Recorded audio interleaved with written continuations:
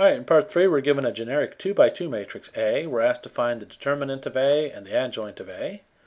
And assuming the determinant of A isn't 0, find a formula for A inverse. Okay, so determinant of A, that's a formula that you need to know.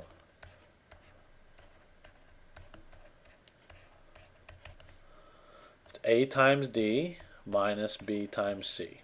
So that's the determinant of A. To find the adjoint of A,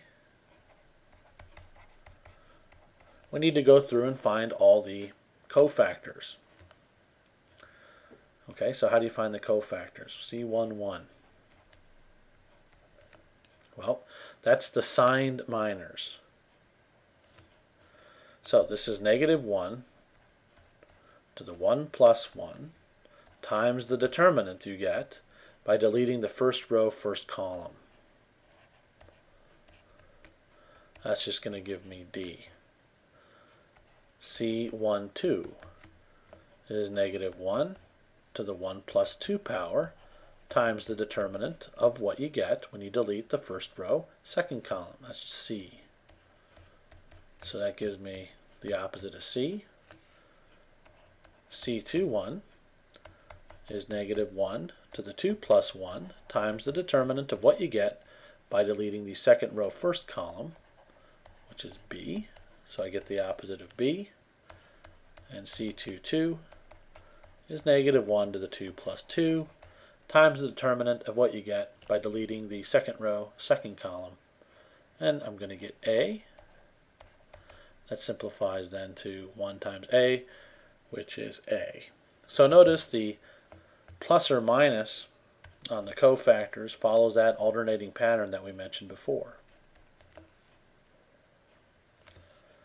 So from this I can make the cofactor matrix. The cofactor matrix is you just put the cofactors in C11, C12, C21, C22. So C11 is D, C12 is the opposite of C, C21 is the opposite of B, C22 is A. The adjoint of A then, is defined as the transpose.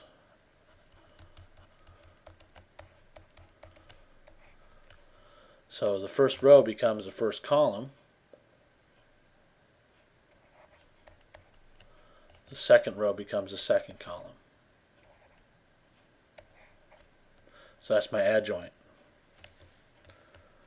Now, from class we know that if the determinant of A is not 0, A inverse exists. A is invertible.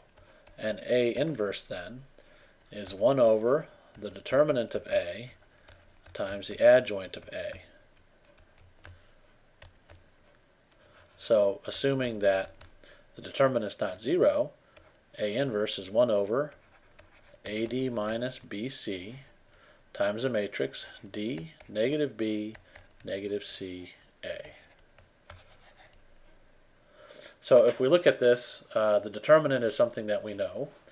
What's happening if you just look at these elements, the original position of A and D is reversed in the inverse, and B and C are in the same position, but their signs are reversed. So that's sometimes that's how they teach the inverse of a 2 by 2. That'll do it for number 3. Okay, number 4 we have a little theorem to prove. We have to prove if A is similar to B, then the determinant of A and the determinant of B are the same. So let's think about our strategy here. So we have an if-then statement. So what I need to do is I need to assume A is similar to B. Then I need to show the determinants are the same. Okay, so what do I know that's going to help me out? Well, first I need to figure out or remember what this means. A is similar to B means what? Means that A is equal to P inverse BP for some invertible matrix P. And what else do I know? Well, I'm trying to show the determinants are the same, so I'm going to want to take the determinant of both sides. So some determinant properties that'll be of use to me. I know that the determinant of the product of two matrices miraculously is the product of their determinants. And I also know that the determinant of an invertible matrix, if A is invertible, the determinant of its inverse is 1 over the determinant of A. So these are two theorems that we have from class that'll come in handy. So here's the proof. Assume A is similar to B. There exists a matrix P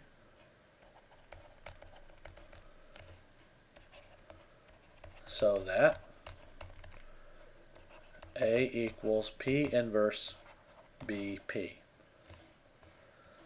That means, since the determinant is a well-defined function, I can take the determinant of both sides.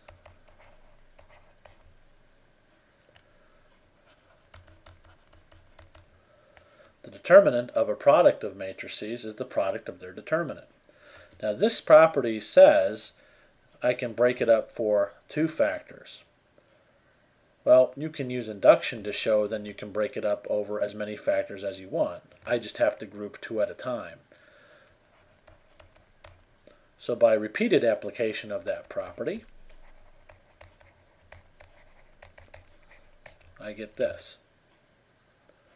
Now I'm going to use the fact that the determinant of P inverse is 1 over the determinant of P.